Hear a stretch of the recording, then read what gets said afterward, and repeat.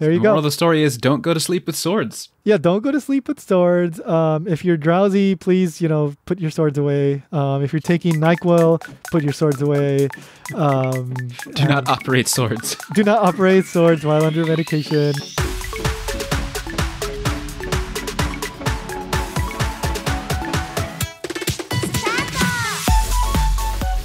Welcome to Ichimon Japan. I'm Tony and I'm Ryan. All right. Again. So this again, yeah, this is a part 2. Yeah, it's a bonus. Yeah, what is seppuku? We had so much interesting stuff that we wanted to talk about that we thought we'd do a second part. And you could consider this the part 3 of our trilogy of Japanese intestine content. Trilogy so far. I know, yeah. Trilogy so far. We have to match Star Wars in our 3 trilogy series. Gotta get to 9 episodes of intestines. Yeah, so we'll keep on looking for those intestine questions. Again, there's a part 1, which is, do Japanese people have larger intestines than Westerners? Do they? I don't know. You're going to have to listen to the episode. So anyway, as we teased in the first part, we wanted to talk a little bit about General Nogi. So Nogi is the last name, Nogi Maresuke. And he committed... you could say seppuku in the general sense, although it wasn't the formal Edo period seppuku, but Unofficial. Unsanctioned seppuku. True, it was unsanctioned. However, he was a military officer, so I guess... Oh, that's true. He did have the right to it then, I think, at that point. True. Yeah, so I guess that's the technicality that says, it kind of is seppuku. Actually, we didn't get into it. The more modern, Meiji area military people, did they need approval too, or were they just free to do it when they felt like it? I didn't see that in the book. I'm not sure.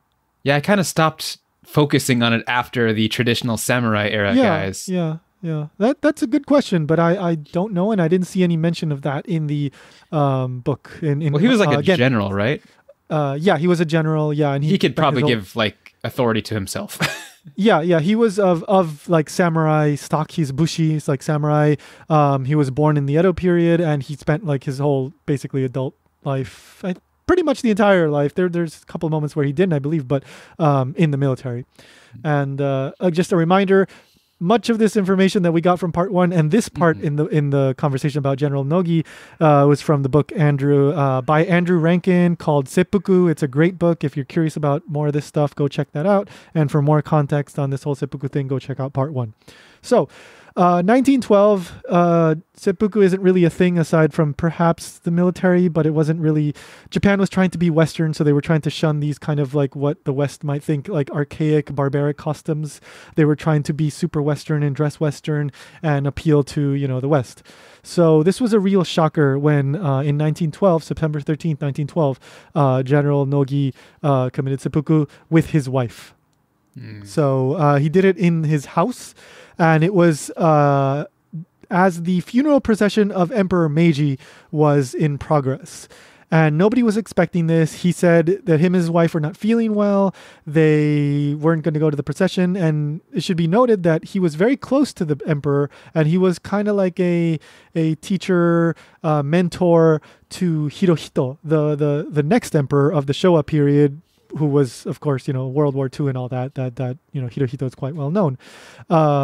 So the story is that during the Satsuma Rebellion, which was in the 1800s, later 1800s, he was, in the military, and the regimental colors, so basically their flag, got stolen by the rebels. The flag bearer got killed, and Nogi took this wow, it was a huge deal. And, of course, the colors are the representation of the emperor. So it's a piece of the emperor. So it's a disrespect to the emperor. So, of course, it was a big deal for him. And he writes this letter saying, I dishonored, please let me kill myself. And his superior says, no, we please, you don't have to do that. It wasn't really your fault. Don't worry about it. But he carries this inside him.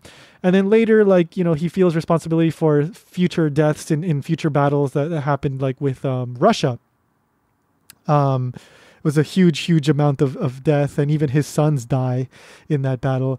And so he has, the story goes that he has this meeting with the Meiji Emperor. He says, please let me kill myself. And the Emperor says, no, you have work to do. We need you. But if you feel so strongly that you want to, commit seppuku, please wait until after I've died. And that's exactly what he did. So he cuts himself open. Okay, so this is what the kind of records, the autopsy says happened, right? He cuts himself open first. It's a relatively shallow cut, but of course he's probably bleeding. I'm sure he is bleeding.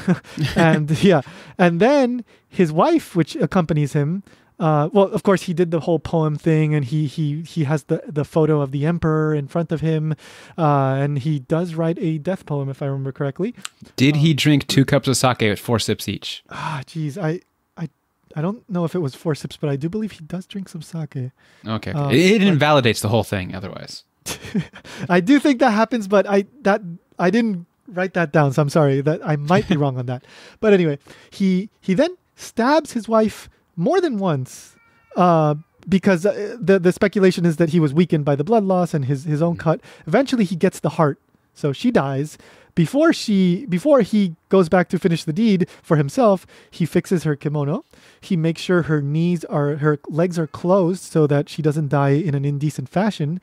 And then he sticks the sword in his mouth, goes through it, the back of his neck, it seems like, protrudes like several inches, and that's it. And then later they find him, and it's a whole big shocker. And the newspapers, some people go like, oh my God, this is like, we're trying to be civilized, and this is like a symbol of the old, like, barbaric sort of samurai way. We have to be more like the Westerners. While others like really say like, oh my God, he was such a warrior. He died, he was carrying this burden with him all this time.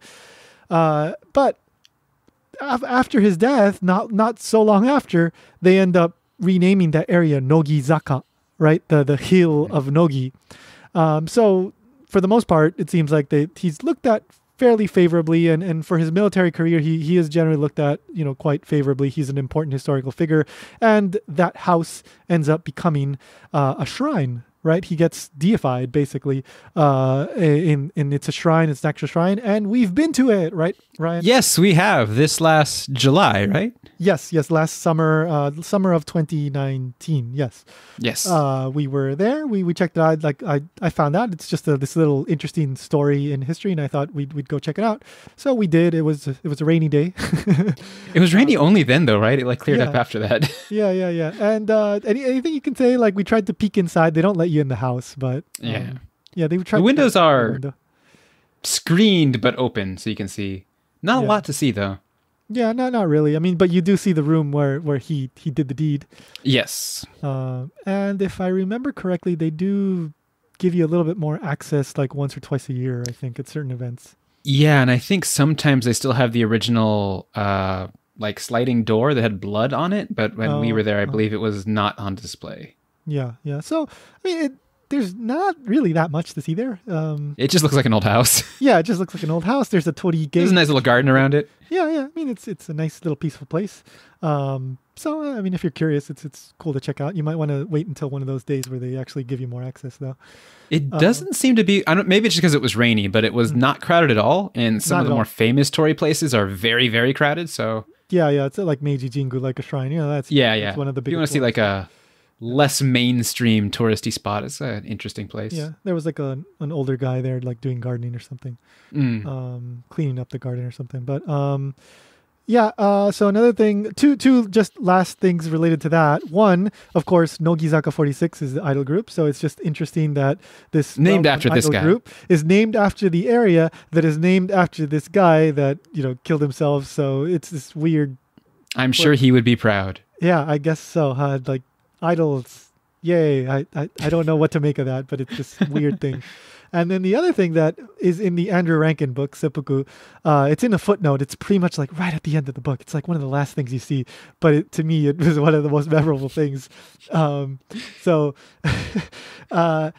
Nogi, a man who has seen many, many, many men die in his day, right? Thousands probably. Just, he's been in war. He's seen many men die. And one thing that happens when you die, your bowels release and you let it out, right? You let what you had in there out. And what he did, apparently, according to the report, and this report, this part of the report didn't make it into the newspapers. This is something that was, I wonder why. Yeah, it's not publicized, but apparently it's something that happened. He used 2 cork-sized plugs, put them in his butt so that there wouldn't be any leakage, I guess you would say, and he would die in a more dignified manner. When you say 2, do you mean he used 2 or he and his wife both used 1? I believe the wording makes it sound like he used 2. So maybe he didn't use anything for his wife. Oh, poor woman. She didn't die so dignified after all. Oh, wow. He died double dignified. Yeah. All the dignity for me. I'm not going to poop myself, but I don't care about her as long as she does with her legs closed. So yeah, that's the thing that happened. But anyway, anything else you want to say about Nogi? I think that about covers the main stuff. Yeah, that's good. Yeah. So let's stop here for a second, and we'll come back with that other story I teased in part 1. Have you ever wondered where the heck the word nickel comes from? So nickel means cat in Japanese. And I just released the second episode of Japanese Plus Alpha, which delves into this exact topic. So Japanese Plus Alpha is the latest podcast that I've started producing. And Japanese Plus Alpha focuses on the Japanese language. I investigate these little quirks and interesting aspects of the Japanese language. And the latest episode, like I said, is about the word nickel. I spend like almost 30 minutes talking about the various things that I uncovered while doing the research for this topic, and I uncovered a whole bunch of really interesting stuff. So if you're interested in that, then please consider becoming a patron over on Patreon. So JapanKyo.com/Patreon is where you can go to sign up. This episode I have made available to both the $1 a month Arigato tier and the $3 a month plus Alpha tier. So whichever one you sign up for will give you access to this episode. Most episodes of Japanese Plus Alpha will only be available to the $3 a month plus Alpha tier, but this one is special. And one more thing before we get back to the episode. If you do your shopping on Amazon and you want to support JapanKyo, Ichimon Japan, all the stuff that we're doing over here, then make sure to use our affiliate link, japankyo.com/Amazon. Also, just a reminder, if you're interested in purchasing the book by Andrew Rankin, Seppuku, that's the book that we used for much of the things that we talk about in this 2-part series on Seppuku. Well, you can also use this link. I will also include an affiliate link in the show notes at japankyo.com/Ichimon Japan. Part 2 and Part 1 both have the affiliate link for Seppuku by Andrew Rankin. All right, so japankyo.com/Amazon. All right, so let's get back to the show. So Ryan pointed out something that I made a mistake. So after the Meiji period was the Taisho era. Now that Taisho era was pretty short. Yes. Yeah, I believe it only went to 1926. Yeah, so that's 1912 to 1926. Like 14 years, something like 14 years? Yeah. But of course, the Showa emperor, which is Hirohito, was already born at that point, and Nogi was kind of educating him by then. So they did have that connection. And then when the Taisho era ended, then we get to the Showa era, which is when Hirohito comes into power. He becomes the emperor. So anyway, on with the story that I teased in our previous episode that, as far as I know, has not been translated into English. So, and this is kind of funny, kind of sad, just totally ridiculous, and kind of mysterious too. So apparently there is this samurai. He was born in the Edo period in, is it 1671? Yes, that is correct. Yeah, born in 1671. His name is Matsudaira Tadaaki. And he is the firstborn of the son of the ruler. His name is Matsudaira Tadamitsu, of the ruler of Nagashima Han in the Nagashima Dominion. And that is in Ise no Kuni was the name of the region at the time, which is modern day like areas of Mie Prefecture, Aichi Prefecture. So apparently his father, Matsudaira Tadamitsu, was kind of feeble-minded, kind of dim-witted or something like that. Like it's kind of vague. There isn't much detail, but the record, which all this was found in this book called Sekken Banashi Fubunshi, I think. Let me see. Yes, Fubunshu. Sorry, Fubunshu is the name of the book. It's an Edo era book that compiles different tales and history, little things. So apparently, the dad wasn't particularly smart, it seems, or sharp mentally. But Tadaaki, the son, was very diligent, very hardworking. He was good at military tactics and also literature and the books. He was good at both. And I'm just imagining Goku and Gohan now. Yeah, it's kind of the opposite, right? No, Gohan's the smart one. Gohan's the smart. Oh, true. Yeah. True. Yeah, it's exactly like that then. Yeah. So the son was the smart one, and the dad was not so smart. It's speculated that somehow their relationship deteriorates. And just like Goku and Gohan. True. There's the point. Yeah. When Goku dies and disappears for a long time, and Piccolo becomes the new anyway. Yeah. Anyway, so so it's speculation. We don't really know exactly what happened, but Tadaaki, the son, remains the diligent, good, smart son, and one day he's utatane, right? Yeah, is the word utatane. Sorry, utatane is kind of like dozing off. For example, if you're sitting on your couch and you're dozing off, that would be utatane, right? So he's in the castle and he's kind of just dozing off, and then somehow he gets his sword and he stabs himself like he's going to commit seppuku, and then this raises a commotion, and his retainers like rush in and like, what's going on, and then this guy, he's like, no, don't worry, I'm fine, I'm sound of mind, I'm shoki, right? I'm like sound of mind, I'm not crazy or anything, I'm good. So they mend him up and he survives. But this whole thing, of course, it's like a disgraceful thing, right? Like in some cases you might have even had to been, if you were this guy, you would have had to like go through with it. It's like, this is so shameful. Please kill yourself. And then he was supposed to be the heir to the dominion of the Nagashima Han, but it's so shameful that he ends up not being the heir. He goes off to his mother's land, which is in where was that? That was in modern day Hyogo Prefecture. And he lives his days there until the age of 64, where he dies, as far as we know, of just a natural death. So apparently this guy was, perhaps it's speculated that he was just kind of stressed out because he wasn't getting along with his dad. And maybe, he's such a like majime, like serious guy, that somehow he's fantasizing about being like a good samurai. And then before he knows it, he's like stabbing himself. He's kind of like spaced out. He's on, what's that called? Like, you know how there's that like sleeping medication that they tell you like don't drive or don't tweet. Don't tweet. Yeah. Because whenever like somebody will like tweet out like a racist thing, they'll say like, oh, I was taking like Xanax or something. I don't know what it's called. Something like that. Yeah, I forget what it's called. But I don't know if he was. We have it here. Yeah. Well, definitely not in Japan. Yeah. But maybe he was just like spaced out and he was. Yeah, he ended up stabbing himself. It's just ridiculous. And that's kind of all we know. The story, as far as I know, as far as I was able to dig up, there's not much more detail than that. But you could basically. But he might be the only survivor of seppuku. There are. Yeah, I'm pretty sure there are other ones. But probably. It actually kind of surprises me that they let him survive. But maybe his family took pity on him, and yeah. But apparently this guy was just kind of spaced out, kind of drowsy, and he had a sword near him and just stabbed himself for some reason. So there you go. The moral of the story is don't go to sleep with swords. Yeah, don't go to sleep with swords. If you're drowsy, please, put your swords away. If you're taking NyQuil, put your swords away. Do not operate swords. Do not operate swords while under medication. If you're stressed out about your dad, do not operate your sword. Yeah, and make sure if you do, get treated right away, because you can then run away to your mom's house. So yeah, there you go. That is our perhaps slightly shorter than usual episode, but I think that does it. I think we don't have to talk about intestines for a while now, right?